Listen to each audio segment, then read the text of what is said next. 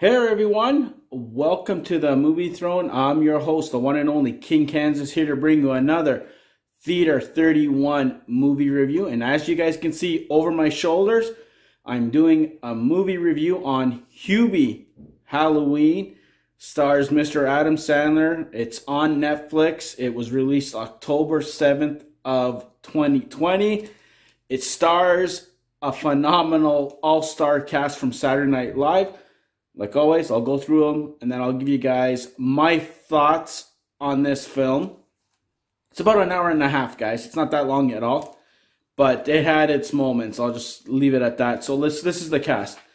Adam Sandler, Kevin James, Julie Bowens, Ray Liotta, Steve Buscemi, Rob Schneider, Maya Rudolph, Tim Meadows, Michael Chiklis, which I was surprised, June Squibb, George Wallace, Kenan, Ivory Thompson, Shaquille O'Neal, Ben Stiller. Yes, he's at the beginning of the movie. I'm just going to leave it at that.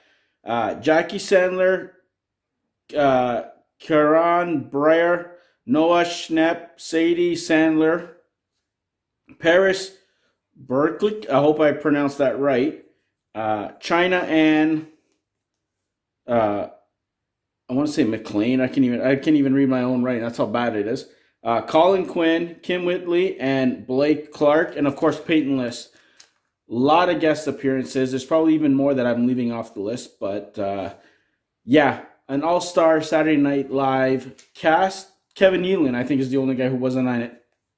So my overall official thoughts: it was fun. It was enjoyable.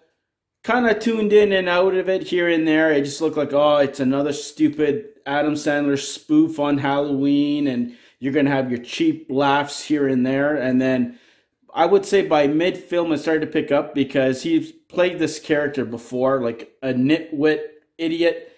Kevin James, again, the cop in this one, who doesn't want to listen. He's rude, obnoxious, kind of stupid as well.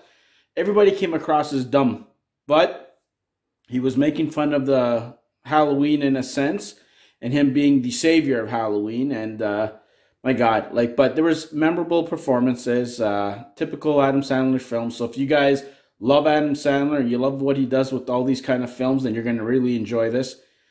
No storyline whatsoever. They're just trying to figure out why people are missing in town, who's behind it, and when you think you know who it is, it's someone totally different.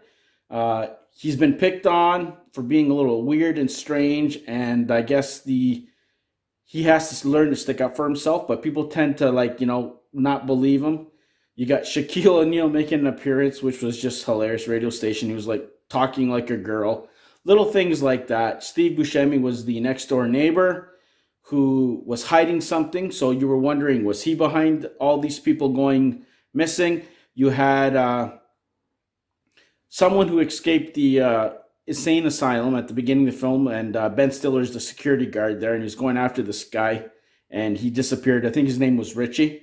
So we learned to find out it's a particular Adam Sandler friend, alumni. Let's just say that. Member who portrays him. You can only guess who it is because he's been in almost every film, including The Waterboy. But from beginning to end, fun.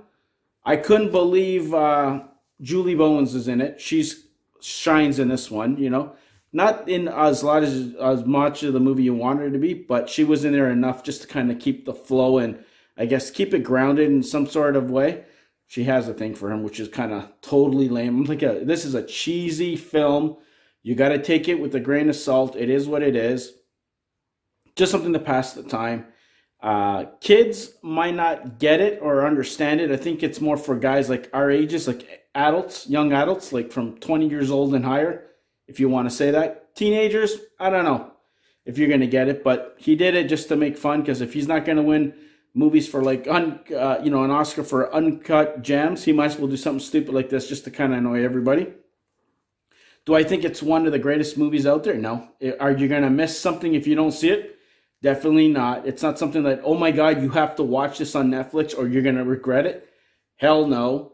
But spoilers and stuff, I'm not going to tell you any spoilers. I'm not going to do a spoiler section because there's not really much to spoil, because It's just stupid Adam Sandler fun. Like, you've seen it before.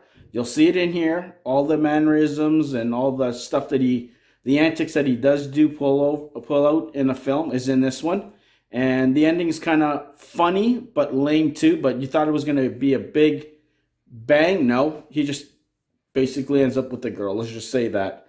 You know, so there you go, guys. That is my Theater 31 movie review on Netflix's / Adam Sandler's Hubie Halloween. So I hope you guys enjoyed it. Check it out for yourselves. Come back here in the comment sections. Let me know what you guys thought. So until next time, be the hell good. Check out my other content right here on our channel. And most importantly, stay off the King's Throne. And I'll see you here soon with another Theater 31 review. Take it easy, guys.